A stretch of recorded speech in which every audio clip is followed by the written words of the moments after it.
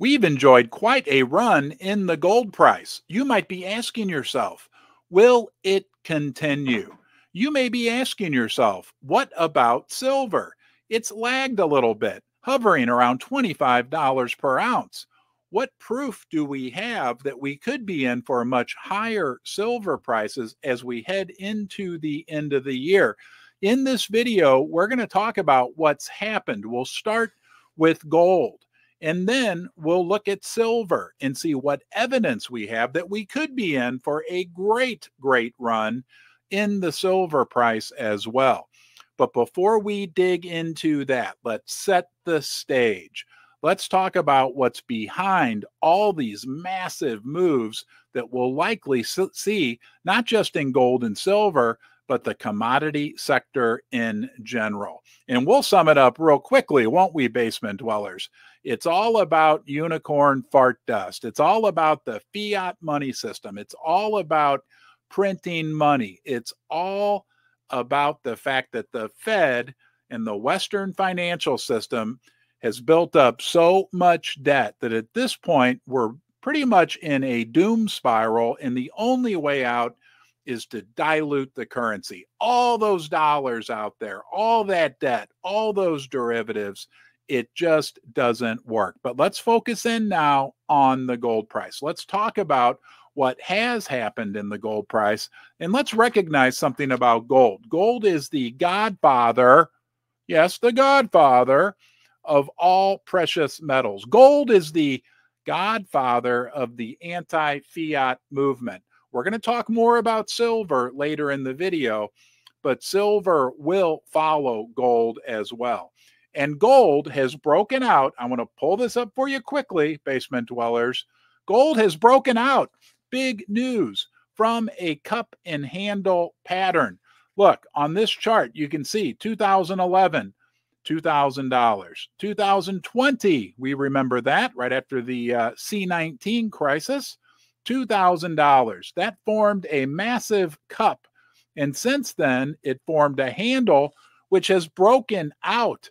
We're above $2,200 in gold. This is the most reliable, the most powerful of all technical charting patterns in the world. Okay. The other interesting thing about gold, two more things. Number one, it has broken out from an inverse head and shoulders. That's what you're seeing on your screen right now. That's an upside down shoulder on the right side, head in the middle, and shoulder on the left side. And again, we've broken out above that 2000 level. That's another powerful chart pattern.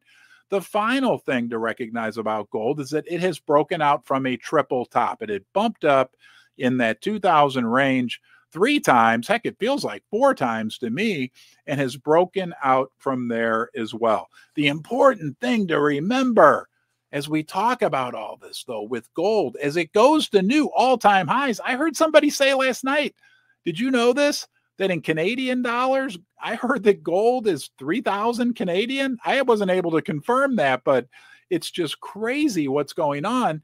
And as gold goes to new all-time highs, guys, there is less and less overhead resistance. That means, yes, there's nobody out there. You don't know anybody who paid $2,400 US for gold, who's waiting for it to get there so that they can sell and get their money back, right? There's nobody who bought gold for $2,600 US, okay? There's no overhead resistance. And as things go to new all-time highs, fewer and fewer people become interested in selling. The future looks bright. Look, I talked about $2,600 gold prediction for May of this year. It seemed just a few weeks ago that that was out of the question, but it appears we could be heading for a gold price above $2,500 this year. We even have JP Morgan talking about that. Now let's move over to silver, our old friend silver. I sometimes say that for all intensive purposes, the all-time high in silver is somewhere in that $29 to $32 per ounce range. Because I know silver hit $50 several times, but you need to remember there are almost no people out there who bought silver when the spot price was over $30 per ounce. There's a few, But when it comes to that overhead resistance, similar to what we talked about with gold, there just aren't a lot of people out there who bought silver when the spot price was very temporarily $50 or $40 or even $35 per ounce. For all intensive purposes, once we get above 30, 32, 33 in silver, it's my opinion that we will essentially be in new all-time high territory with less and less overhead resistance. But let's pull up the silver charts real quickly, because there's very interesting developments there as well. This is the almost 50-year, 45-year cup and handle formation that's formed within silver.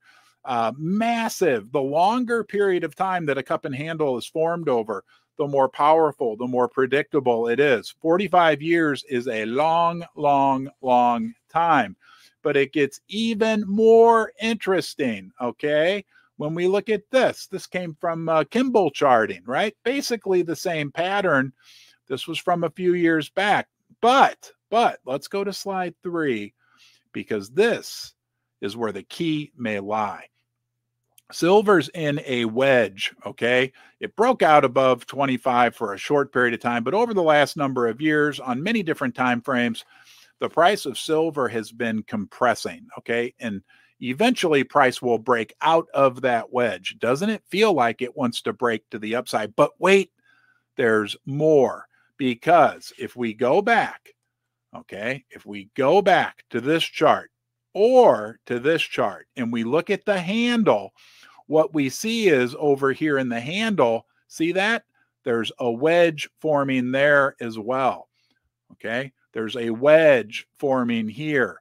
So that wedge pattern that we looked at is at the right-hand side of the handle, and when that breaks out, it could be explosive. We have people talking about triple-digit silver. Reputable analysts that look at these charts talking about the prospect that within the next couple of years, we could have triple-digit silver. Hey, speaking of silver, I want to say thank you to channel sponsor Pimbex. They make this video possible. Check out Pimbex next time you are shopping for online bullion. If you want to buy silver, gold, or platinum online, I think you'll find what I found. Pimbex checks all the boxes, and you will get more metal for your money, but you need to find that out for yourself. Also, let's say thank you to First Mining Gold, Canadian gold development company with 2 multi-million ounce projects in Canada. You can learn more about them at firstmininggold.com, and our friends at Fortuna Silver, who actually mine more gold now than they do silver. They mine both gold and silver, and they do it in a manner that generates a great deal of cash flow. We're real excited to see the performance of Fortuna during the first quarter here of 2024.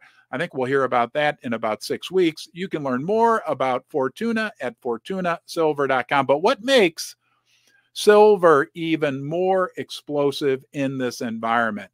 Guys, if silver moves like we think it will, when it moves like we think it will, we could see a rush, a squeeze, if you will, like we've never, ever seen before. Because number one, people are waking up. Number two, think about it. People communicate now much more quickly in the past. And number three, people, not us, because we've already planned ahead. We've already been to the Pimbex website, but the other people, right, the herd that's going to be following us if and when the silver price explodes, they'll be able to jump online and buy silver immediately. This is not the 1980s where you had lines of people going out of the local coin shop. Sure, there will be lines at the local coin shop, but in today's day and age, the entire availability of retail investable silver can literally be wiped out in hours because of online purchases. It could get crazy, and it could get crazy very, very quickly. Hey, the other thing to remember about silver, we'll just throw in a few more fun facts, right? Don't forget, right? All that silver that's out there now is being, 50% of it is being eaten up by industry. It's just looking very, very good as we move into these coming years. Thank you for joining me here in the basement. Please give this a thumbs up. and subscribe to the channel if you want to get a piece of content every single day about silver and gold. It's a big deal to me when you join me here in the basement. They forgot to name it RonTube. They named it YouTube.